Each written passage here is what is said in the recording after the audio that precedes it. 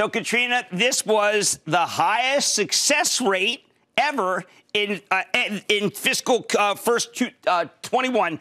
You use a term, success rate. It's not what other people say. Explain it to us so people know why Stitch Fix stock went up so much.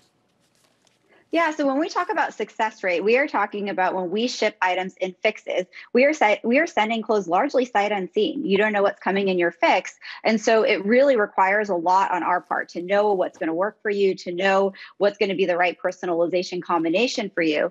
And so with success rate, what we mean by that is what is the percentage of items that you're keeping in those fixes?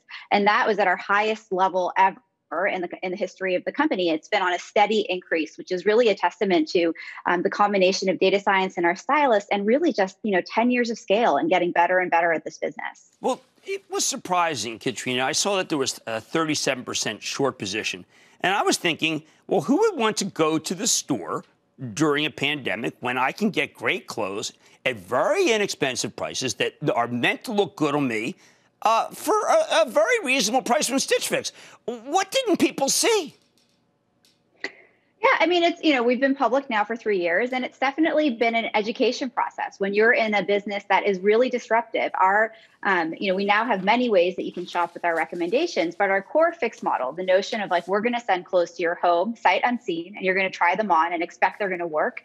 That's a really radical, different way to shop. And even Direct Buy, which we've launched, which allows you to shop directly from our recommendations in our app or on our website, even that is a radically different way to shop. We're not showing you millions of things on a website and expecting you to filter and sort through those things. We're showing you a really small subset of things that we believe are going to be we're highly confident are going to be right for you, that are right for your occasion, for your price point, for your size. It's almost this promise of if you could walk into a store and the whole store was relevant for you and exactly what you wanted and was going to fit you great. That's kind of the promise of what we're delivering digitally in Stitch Fix. And I think, that's a very radical new way of doing things. And so it definitely, it has taken time, I think, to bring people along in that story.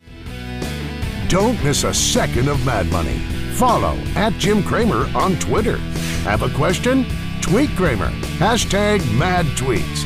Send Jim an email to madmoney@cnbc.com or give us a call at 1-800-743-CNBC. Miss something? Head to madmoney.cnbc.com. Shepard Smith here. Thanks for watching CNBC on YouTube.